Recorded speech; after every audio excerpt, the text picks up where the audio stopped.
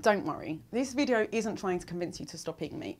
I'm not here to save the animals or lecture you about the environment. I just want you to bloody leave me alone while I'm trying to enjoy my veggie burger. See, when I say I'm a vegetarian, some meat eaters get this special look in their eyes. Then they'll ask me something like, is it for religious reasons? Babes, I know I've got a brown face, but that doesn't mean that I definitely belong to a different faith group. Or else I get asked, do you just really love animals? Actually, no. I don't spend my free time crying over videos of kittens dying of natural causes.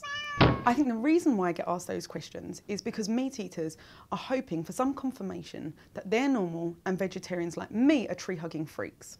Instead of assuming I'm different, some people just assume I'm dumb. They tell me I can't possibly be getting all the protein I need. Rude. When is it okay to tell someone they're too ignorant to realise they're making themselves sick? Plus, anyone who wants to pretend they're some kind of nutritional expert had better be able to explain why vegetarians tend to live longer.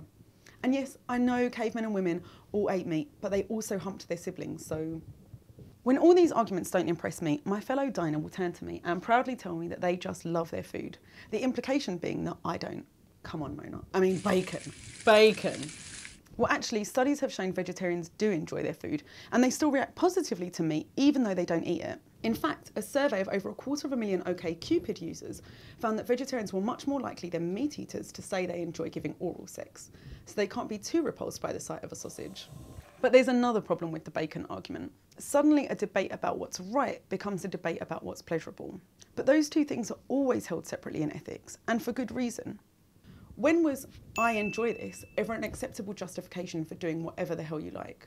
I reckon some of you meat eaters get all judgmental on me because deep down you're actually judging yourselves. A 2007 study found that meat eaters viewed vegetarians as weak individuals, and the more that they felt judged by the vegetarians, the more weak they viewed them.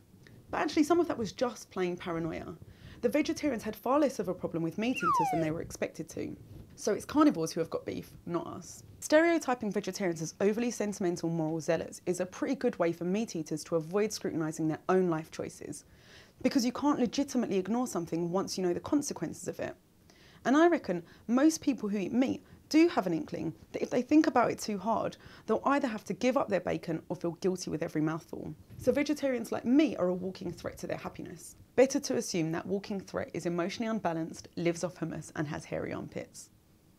We're gonna share some tips and tricks to help you become a more sustainable beef consumer. I shit in a litter box. This is my poop pile.